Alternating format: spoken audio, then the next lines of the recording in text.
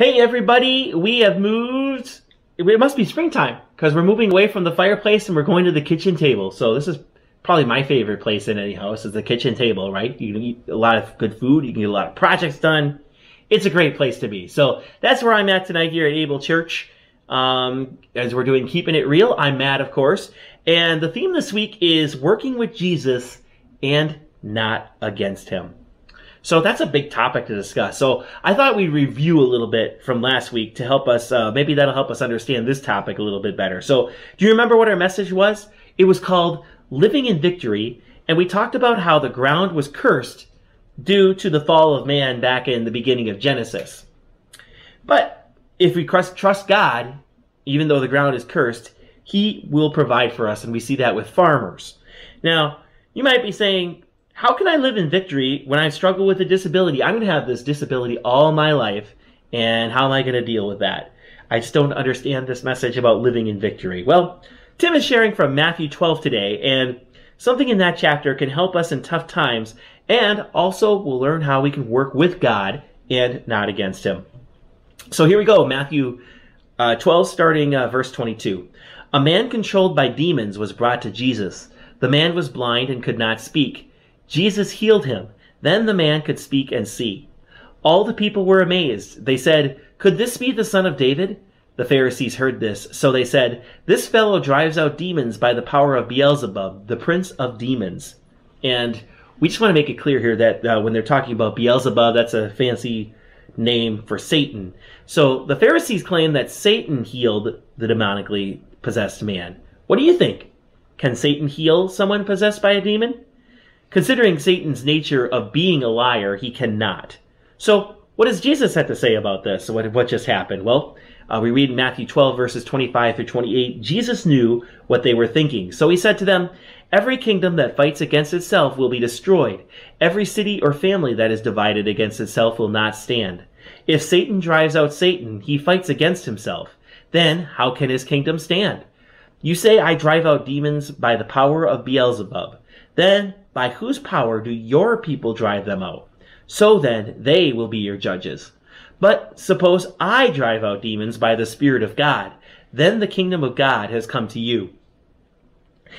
Jesus says here that Satan can't get rid of demons or he would be fighting against himself. And if people were able to drive out demons, they would be our judges. And if Jesus drives out demons, God will be our judge. So my question is, who do you want to be your judge? God or Satan? And well, I would say God, because if we let Satan judge us, we're going to be in big trouble. We're going to be slaves for the rest of our lives. And if God is our judge, he's forgiving. And as long as we choose to follow him and honor him, he will forgive us of our sins. So that's the kind of judge that I want. So anyway, Jesus makes this even more clear in the next verse, which says, "Or think about this. How can you enter a strong man's house and just take what that man owns? You must first tie him up. Then you can rob his house." Now, Jesus isn't telling us to rob houses here, but he's using this example as a way to describe how he defeats Satan. All this brings us to this week's theme, which is working with Jesus and not against him. This is one of the verses that Tim will be sharing tonight. Matthew 12, verse 30 from the New Living Translation. "Anyone who isn't with me opposes me, and anyone who isn't working with me is actually working against me." And I read this verse and I realize we can be on one of two teams and we have to choose. We can be on Team Satan, which means you might feel good, you might have fun, but you're actually possessed and enslaved to sin. Or you could be on Team Jesus and you'll face challenges. You might get some good times in your life, but they'll definitely be challenged as well. But you will have God on your side to help you grow. And we can only be in one kingdom. So whose will we be in, God's or Satan's? So I would definitely want to be, as I mentioned earlier, on God's team because he has a plan for our life. He wants to see us succeed, and he wants us to have abundant goodness in our lives. That's just unlimited good things in our lives, and he can bless us with those and help us grow and to appreciate them. So I just want to take a moment to pray for you guys if you're struggling and if you want to be on God's team, and I think you do, but we just need some encouragement with that because that definitely brings some challenges to our lives. So Lord, thank you for this time together, teaching us about the importance of being on your team. We know that'll bring challenges. We know that we live in a world that is against your word, but we know that your way is the right way, and your way will keep us safe. And help us to stay on that path even when it's difficult. In your name we pray. Amen. Well, that's all I have for you on this topic about being with Jesus and not against him. So I'm looking forward to hearing Tim expound on this next here at the Able Church. Hello, Able Church. It's Tim and Janice back to you once again with another Able Church hour. And we want to thank you all for tuning in. We're so excited always to be with you. And we're hoping that, well, at some time in the future, we'll be back together live. Yes. And that's always our hope. And at least the things are moving in the right direction with the COVID and people getting vaccinated and things like that. So hope is on the horizon that, you know, before long we'll be able to get back together again. But not yet. Well, we want to give a special shout out tonight for one of our friends, Josh, over at the Shano Apartments. Josh, I hope you're doing well. And actually, I hope everyone's doing well. But we spoke to Josh this week, and we just want to encourage him and all of our friends at the Shano Apartments. So tonight we have a message that I think is always important. It's working with Jesus and not against him. So I think this message, Janice, is important because we don't want to find ourselves working against the things that Jesus is trying to establish here on this earth. And part of that is just knowing and acknowledging him as a part of our lives so that he can work through us and advance his kingdom. That's really the goal, or should be the goal of each one of us. Right. And you think about it, I always want to be on the winning side. We know definitely Jesus is on the winning side. So if we're not on his side, if we don't join his team, we're in big trouble. Yeah. In fact, I think Jesus had some words to speak about this. Oh, yeah. Going to the scripture found in Matthew 12:30, if you want to read that. Sure. It says, anyone, and again, this is Jesus speaking, it says, anyone who isn't with me opposes me. And anyone who isn't working with me is actually working against me. All right. So, yeah. So anyone who isn't for Jesus is actually working against him. Now, that's pretty obvious, isn't it? So sometimes we know that we can be like silent about who Jesus is. And here Jesus is kind of making it clear that we really can't be silent about who he is to us. Right. There's an expression we use about sitting on the fence, where we can't make up our mind which side we want to be on, and we sit on the fence. With Jesus, there's no sitting on the fence, you know. And I think it's important as followers of Jesus, we need to make a decision beforehand, not when we're put in a tough circumstance. We need to know in advance how we're going to respond in a situation. Like, it should just be an automatic response. Well, of course I'm a follower of Jesus. Absolutely. We shouldn't even have to think about it. That's the point we want to be at. Yeah, we should be firm in our convictions of who Jesus is to us. Mm-hmm. And often we will use testimonies as a way of kind of speaking our faith to other people.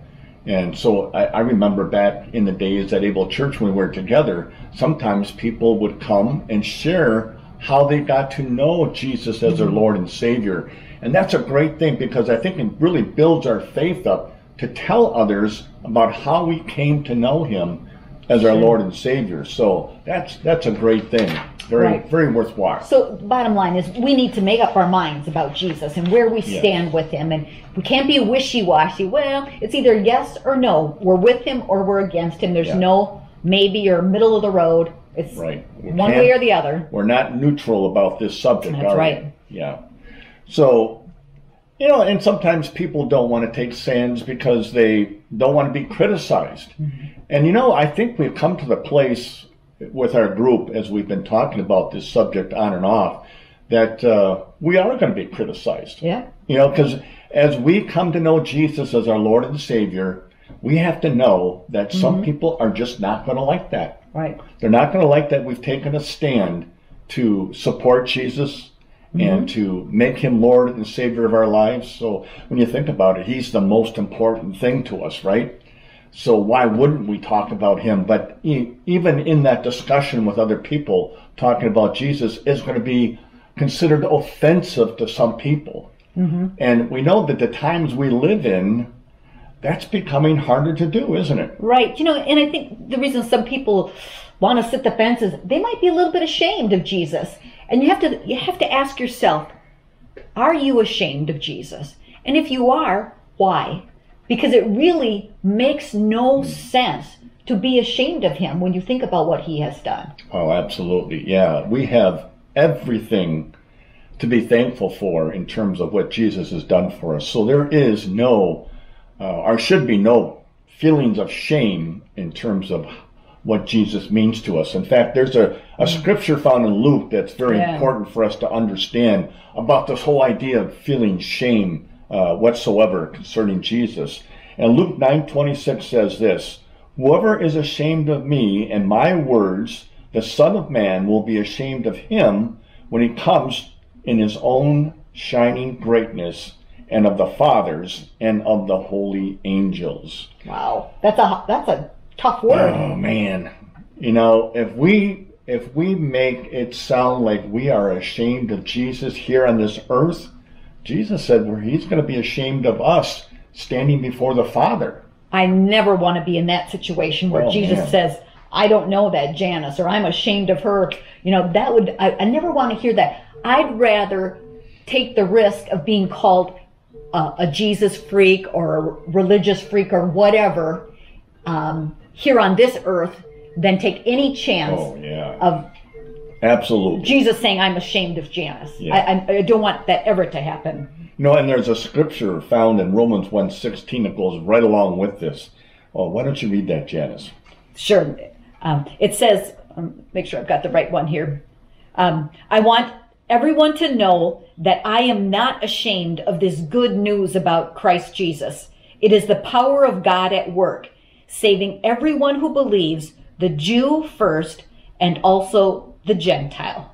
All right. You know what? One of the things I like about that, it talks about the gospel, and some versions use the word gospel, but this one uses the word good news. And what that tells us, that the gospel of Jesus, the story of Jesus and why he came, is good news. Absolutely. So why would we be ashamed to tell people good news? That's what I'm saying. This whole notion of being ashamed of Jesus doesn't make sense. Yeah. It's good news. Yeah, I agree with you. And then there's other people, and this is probably more a guy thing. I don't know. But it's like, I'm too cool to proclaim Jesus as my Lord and Savior. Because us guys, we're just all about this cool factor. Macho. Macho, yeah, sure. So I don't want anybody to think that I am dependent on someone else, like Jesus. I'm doing my own thing because I'm kind of a cool guy. Well, I think people that have that attitude are really confused on their whole purpose for being here. Yeah. Why they exist, why they're on the earth, what is the purpose of their life? Do you know what the purpose of your life is? And that's what really brings us to a point of not being ashamed of Jesus and actually being proud of him and wanting to tell others about him. And once again, we have a scripture talks about this. It's found in 1 Peter 2:9, if you would read that, please. Sure. It says, "But you are a chosen people, a royal priesthood, a holy nation, God's special possession, that you may declare the praises of him who called you out of darkness into his wonderful light." Wow. Again, it goes back to what we said earlier about what Jesus did for us. Right. If we can't appreciate all the things that Jesus did for us and feel shame in place of gratitude, wow, we're really confused, aren't we? Right. So, first of all, we all know that Jesus died for our sins. Absolutely. That's a big thing. But in that verse that I just read, listen to how Jesus and how God looks at us. He looks at us as a chosen people. He chose us as a royal priesthood, a holy nation, his special possession. He's looking at us with such favor and goodness.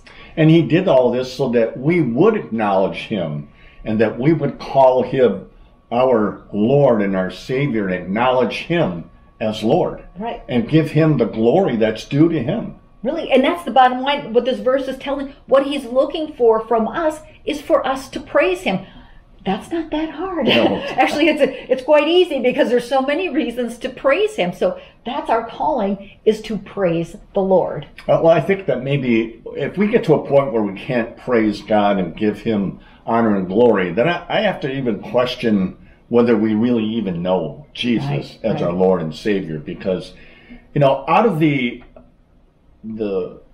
sacrifice that he made for us, and out of gratitude for all he's done for us, we should be willing to give him such high glory and honor that we should be proud and willing to share that with most anyone. Right. That's the bottom line. Let's just go back to what we said, the verse that we read earlier in the beginning of this message, where Jesus said, anyone who isn't with me opposes me, and anyone who isn't working with me is actually working against me. So I think we really have to come, and each of us needs to take and ask ourselves, where are we at with our relationship with Jesus? And have we surrendered our lives to him? And if we haven't, why haven't we? You know? Yes, because when you think about it, he has given us the greatest gift that anyone could ever give us. So we celebrate gift givings for Christmas or birthdays or any number of occasions. And who doesn't want a gift? I mean, we all look forward to those things. But when you think about it, the greatest gift that we will ever possess this side of heaven is really our salvation. Right, absolutely. And you think about it, we are all sinners. There's none righteous, no, not one, the Bible says. So we're all sinners. So that sin has to be paid for. Yeah. God doesn't just wink his eye and say, okay, we'll let that sin slide. It has to be paid for. So either I'm going to pay for it, you're going to pay for your sin, or we let Jesus. And the way sin is paid for is through death. So either we're going to die for our sins, or Jesus died for them. So whose payment do you want to accept? Well, I surely want to make sure that we all know that we're sinners, first of all, that we've all sinned. You know, it's not like we've sinned maybe once or twice in our lives. I probably sinned once or twice today already, or more. You know, I don't know. But, you know, we have to acknowledge the fact that we're sinners. Like you said, Romans 6:23 says, all have fallen short of the glory of God. So we know we're sinners. Yes.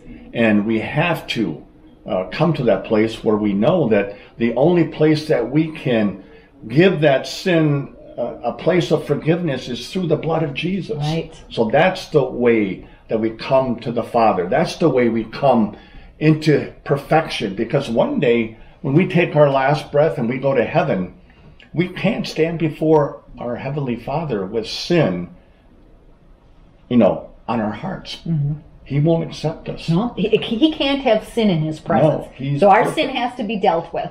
So, you know, you think about the tremendous price that Christ paid to get that forgiveness for us. Right. And you think, why wouldn't we be grateful for such a gift that we were deserving of hell, or we still are deserving of hell, but Christ paid our sin for our sins. He took the penalty we deserve. Yeah. And if we put our faith in him, then we are spared that death sentence. He took it for us. You know, and I think too, you know, Christ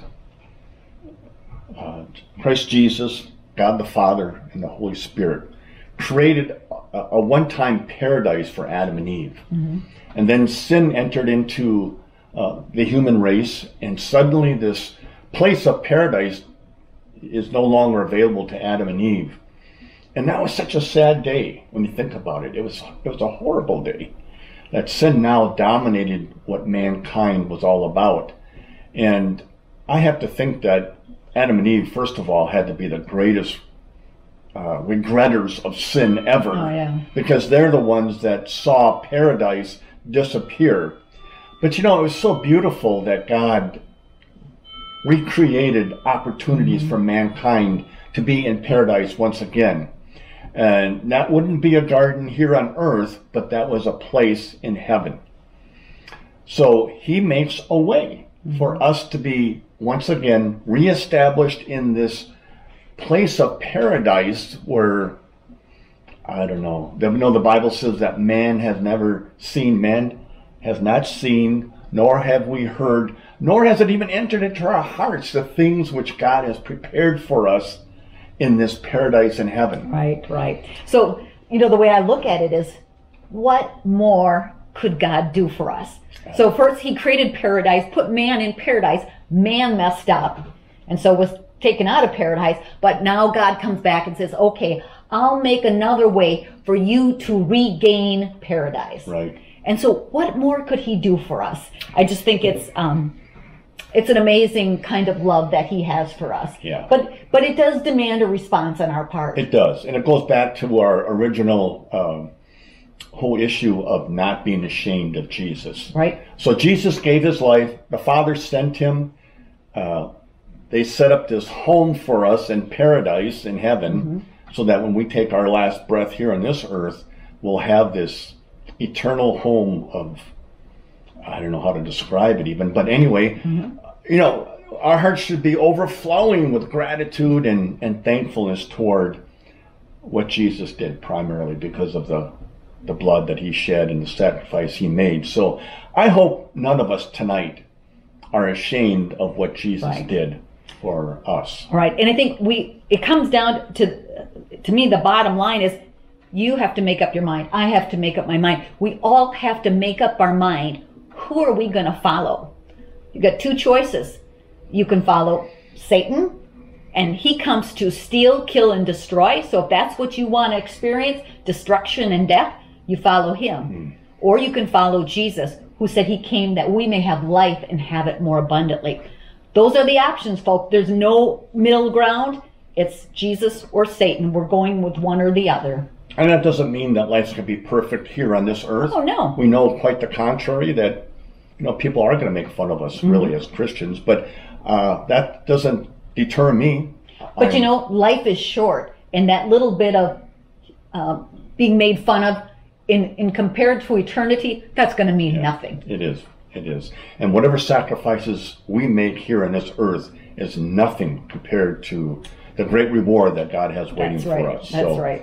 Janice, we every Friday night make a way for people to know that they have that security of knowing Jesus as their Lord and Savior, and have a home waiting for them in heaven. It's not a complicated thing. We don't have to work for those things. We don't have to jump through any fiery hoops or read any long books or do any long service program. None of those things are required. It's putting our faith in Jesus, which is going to lead to those good things, but ultimately it's what Jesus did and not what we do. That's the payment, and that's why we're so grateful to him. But let's say our salvation prayer, so that if there's somebody watching tonight that's never said that prayer, they too can say the prayer after us. They can make a decision, one way or the other, which way they're going to go in life. Absolutely. So let's say that prayer together. Dear Jesus. Dear Jesus. I know that I'm a sinner. I know that I'm a sinner. And I need a Savior. And I need a Savior. Dear Jesus. Dear Jesus. Come into my life. Come into my life. Be my Lord. Be my Lord. Be my Savior. Be my Savior. Forgive me of my sins. And forgive me of my sins. That I could have a relationship with you. That I can have a relationship with you. Forevermore. Forevermore. In Jesus' name. In Jesus' name. Amen. Amen. Well, God bless you. If you said that prayer for the first time, give us a shout out. Post something on Facebook with us and let us know that you said the prayer so we can celebrate with you. And we pray this day that no one who knows Jesus would ever feel ashamed of the gospel or of knowing Jesus as their Lord and Savior. Amen. So until next week, God bless. I hope you're all doing well, and we'll see you soon.